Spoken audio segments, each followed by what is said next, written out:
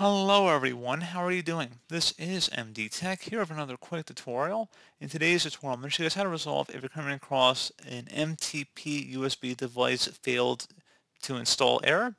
This says device driver software was not successfully installed. Please consult with your device manufacturer for assistance getting this device installed.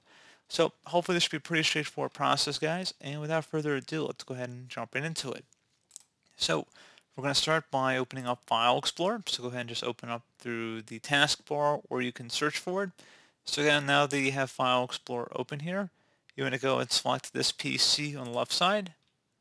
And now you want to go and select local disk where Windows is installed. So go ahead and double click on that. Double click on the Windows folder. And now you want to locate the INF folder. So double click on that. Locate a file named wpdmtp.inf. You can search for it up here, so let me just go ahead and start typing it in. So wpdmtp.inf. Go ahead and search for that. Should be a file in here with that name. You want to go ahead and right click on it, select Show More Options, and then select the Install button. Select Yes if you receive a user account control prompt. And now that you're done that, go ahead and close out of here and restart your device.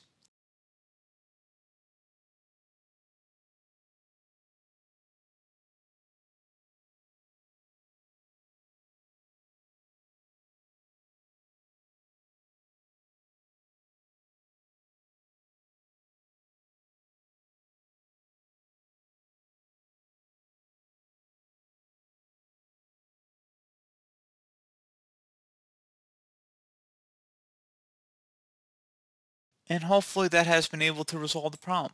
So, as always, thank you for watching this brief tutorial. Do hope I was able to help you out, and I do look forward to catching you all in the next tutorial.